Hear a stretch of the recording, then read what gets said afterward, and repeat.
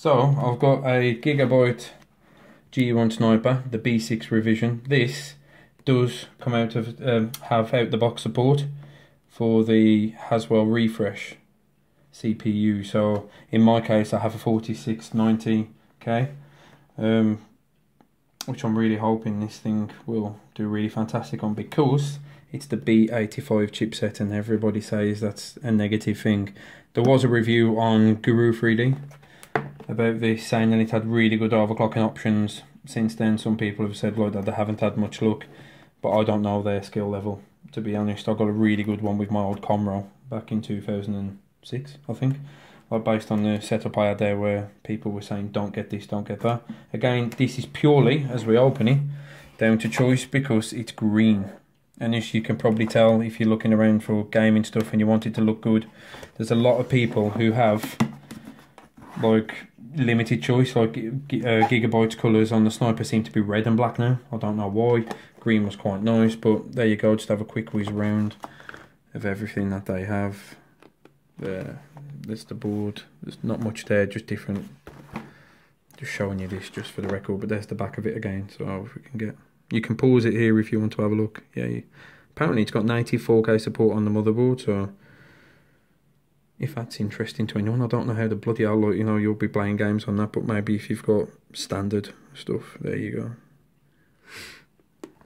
So we'll crack it open, see what's included in it really quickly.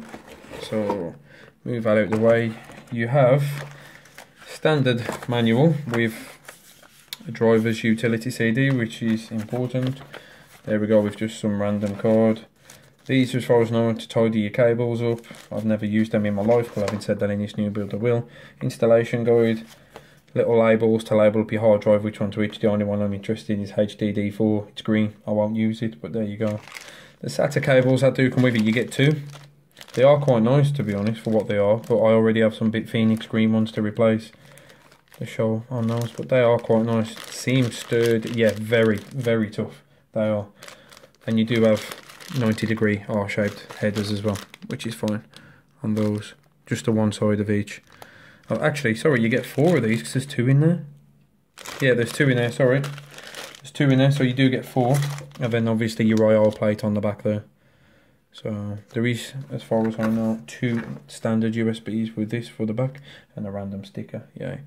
Yeah, so you can see there you have like 2 USBs, USB 3, 2 USB 2s, and then you've got all like your audio stuff, 1 gigabit LAN, and you've got your HDMI and DVI and VGA. So I'm showing you on that. Really, I should be showing you on this. I'll open it up first.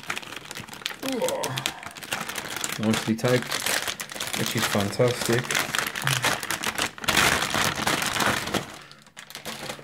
And there we have it. Quite light, I mean they usually are anyway, but you can see it is really quite nice. If I rest that there and get my Nvidia Pantone, you could see there it's very, very, very, very close, which is fantastic for me.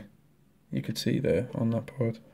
So it is Nvidia green, awesome. You've got a USB connector there for the front as well, which is fantastic. So you can read all the specs online anyway. So this is going to be hopefully a nice build for me. Fingers crossed. So you can check it out online as Tech Tips. The link will be in the description down the bottom. So there you go. That's an upside down shot. I don't know why, but it's easier. Cool. Thank you.